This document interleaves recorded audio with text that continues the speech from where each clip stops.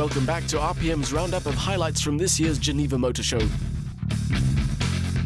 It may look similar to the outgoing model, but the new Audi R8 is all new from the ground up, with a brace of V10 engines, including a 450 kilowatt R8 Plus model.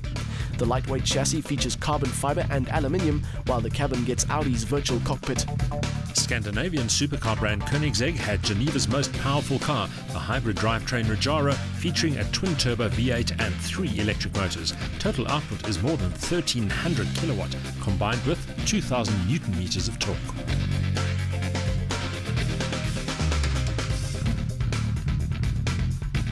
New from Lamborghini at Geneva was a lighter, more extreme version of the Aventador, dubbed the LP754 Super Veloce. A more powerful V12 engine, good for around 525 kilowatt, slingshots the car from 0 to 100 in 2.8 seconds.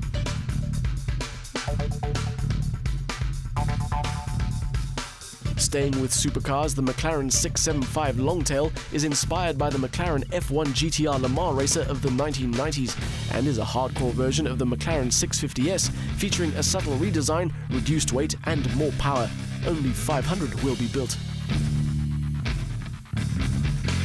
Replacing the 458 Italia, the new Ferrari 488 GTB was a Geneva highlight.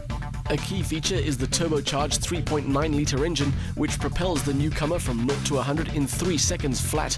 The dramatic styling is influenced by the LaFerrari hypercar.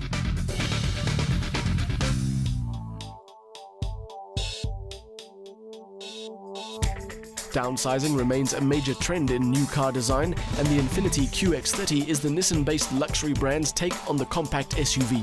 Based on the brand's Q30 compact car platform, the QX30 will take on the Audi Q3, BMW's X1 and the Mercedes-Benz GLA. Set to become one of its biggest sellers worldwide, Mazda is bullish about the prospects of its new CX-3 crossover. Based on the Mazda 3, the CX-3 offers improved space and practicality, linked to a raised ride height for greater versatility. It's due in South Africa later this year.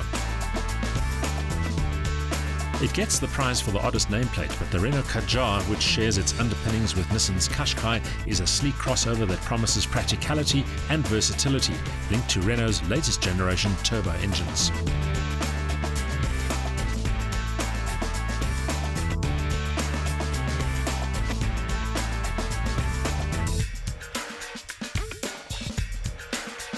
The Hyundai iX35 was updated in South Africa recently, but it looks as if the replacement model will revive the original Tucson name for the compact SUV.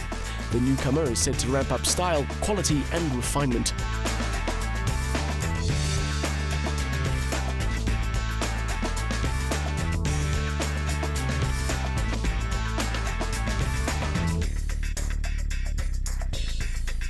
It's taken Mercedes-Benz a good few years, but it's finally released a direct rival to BMW's X6 coupe crossover. Dubbed the GLE, the new Merc combines SUV and luxury coupe traits in a single design and will be offered with a range of engines, including this AMG version. While station wagons aren't popular in South Africa, they are top sellers in Europe, so Kia's estate car concept based on the large Optima sedan has a good chance of making it into production.